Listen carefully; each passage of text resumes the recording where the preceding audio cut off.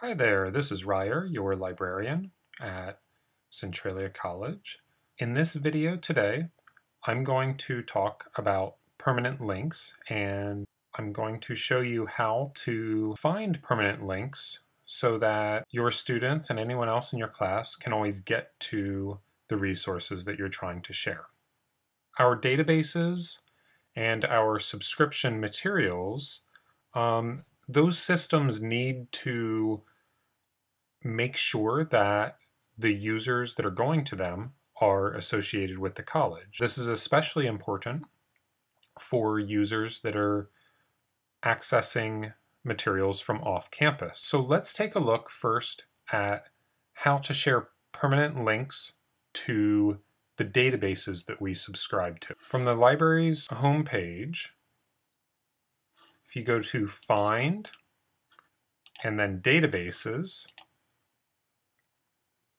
this will bring you to a list of our licensed databases that are subscription only, as well as a few select open access databases. Each of these databases, directly to the right of the title and description, there's a share button. This is the best way to get a permanent link URL. You can click on this, and then you have a URL that, if you look for the word Centralia in it, basically what that means is it's going to check to make sure that someone is associated with Centralia College. So you copy and paste this into your Canvas class or into your email or wherever else you're sharing these links with your students. For all of us, when we're accessing these from off campus, the link will take us to the Centralia College library proxy server. At this point, students, faculty, and staff, we all log in with our last name and ID number.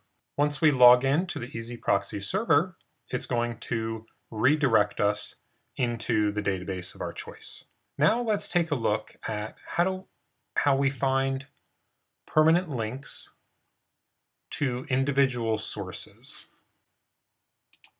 So if you're in a database and you have a source that you would like to share with your students, the best way to do that is to look for a permanent link.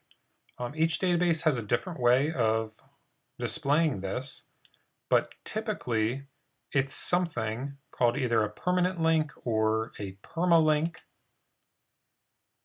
In this case, we get it up top. Again, notice that there's the word Centralia in here. This is a good check to make sure that the link probably is the kind of thing that will get your students in. So you can copy and paste this link and then share it with your students, and they'll be able to log in to the Easy Proxy server and have the same kind of access to this. ProQuest is another very popular database platform, and the permanent links in ProQuest are in a slightly different area. If you click this button for all options,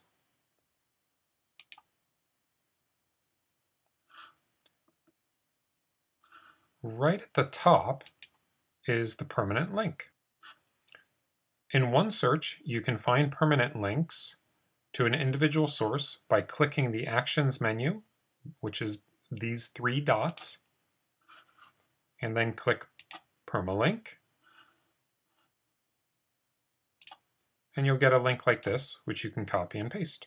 Okay, so now hopefully you understand why permanent links are useful and really critical for ensuring access to the subscription library materials, and hopefully you have a good idea of how to do that for both databases and for individual articles. Remember, each database has a slightly different way of calling a permanent link, and each database will have a slightly different place where they'll put those permanent links. but if you look around, you should be able to find them. If you have any problems at all, please don't hesitate to reach out. Give me an email, and I will help you find those permanent links and share materials with your students. Okay, thank you. Until next time.